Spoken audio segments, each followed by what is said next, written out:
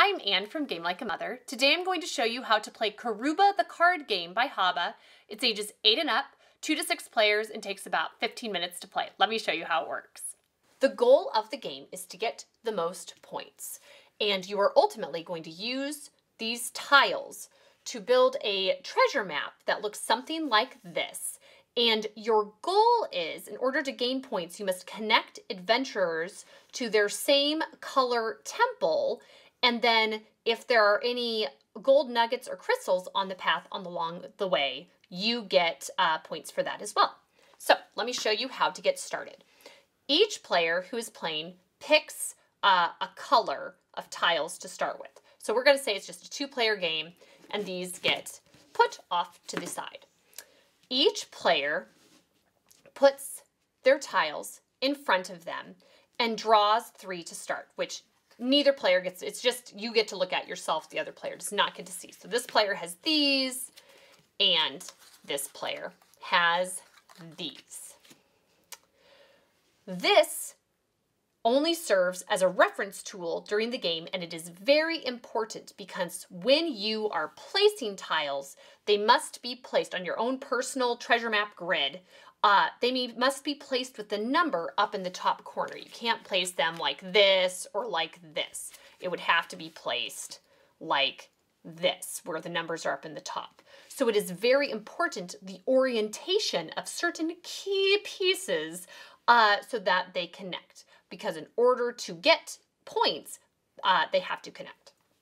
So to start, each player is dealt 3 tiles, which the other person doesn't get to see, and you select 2 that you're going to play against the other player, and this is reserved to play in a future round. So if this person picked these 2, and this person picked these 2, and saved this one, then at the same time, however many players are playing, you flip over the 2 cards you've selected at the same time, and you do a little math. Compare the value of the numbers added up. So this person has a total of 21, and this person has a total of 7. The one person who has the lowest total must discard one of their tiles. They can choose whichever one they want. This one has a gold piece on it and better paths, so it might be worth it to this person to discard this, and then they can't use it for the rest of the game. It's just out. They can't discard this one. It's whatever they want. So they would play this on their own personal grid, and this would be their start of it, and then this person would start their grid.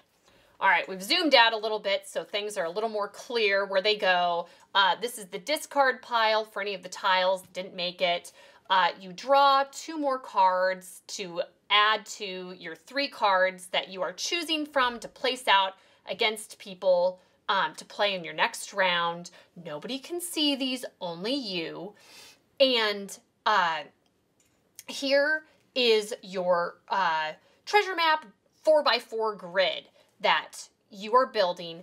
Let's go through some of the rules for that, for placement. So let's say this person has these 2 that they had face down, and this person has these 2 that they had face down. 1, 2, 3, flip, and this poor guy can't catch a break.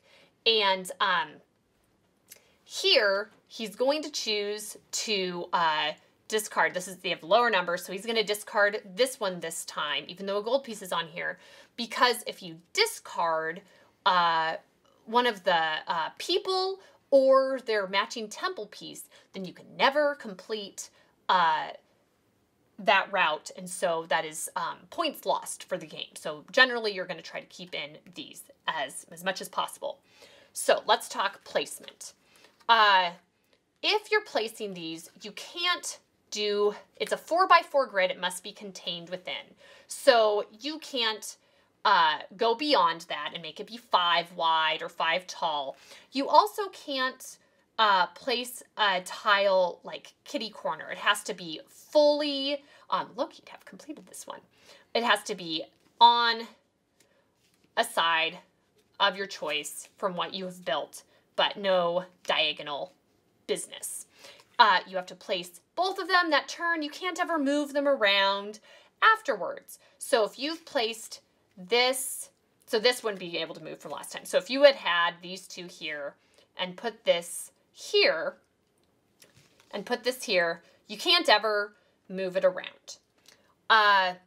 Rules for placement to keep in mind, if you're going to complete a route, it has to be clear for your adventurer to make it to here without any other adventurers in the way. So he would never be able to complete this route. This green dude is in the way. Can't make it. If it's like this, he's made it. And this is where the jewels and crystals start to come in handy. You get 3 points for completing one of these routes. You get 1 bonus point if there's a crystal along the way. And you have to take the shortest route. So if there's a possibility of going a longer way with more crystals, too bad. It's whatever the most direct route is. That's what the adventurer does. So crystals are worth bonus 1. Gold pieces would be worth bonus 2.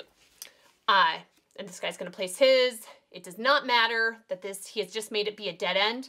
That is totally allowed as long as it's within the 4x4 grid. Let's skip ahead to the end of a game. Most of the tiles are laid out. Here are the discards.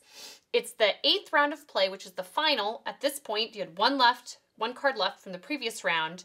You draw your last remaining card. Yes, you only have 2 left for this final round, so whatever you have left is what you play out against your opponents. These two, both of theirs add up to 7 this time, and in case of a tie with the 2 players, if both players tie, that's it. If there's more players, whatever the 2 lowest scores are, if those tie, then both of the lowest point value cards out there, you have to discard one of those tiles.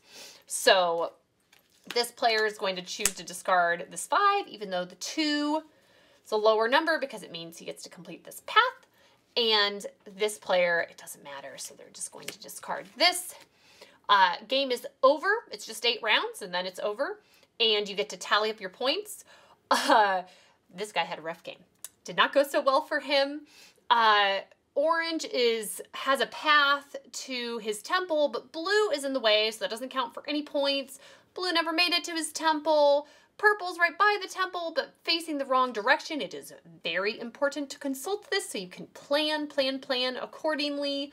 The only one he got to connect was green, and so you get 3 points for a connected path, and then any jewels along the way, you get bonuses for that. So 3 plus 2, you got 5 points. On this side, usually how I do scoring, just for a shortcut for myself, is any completed run, I just count those up and I say 3, 6, 9, 12.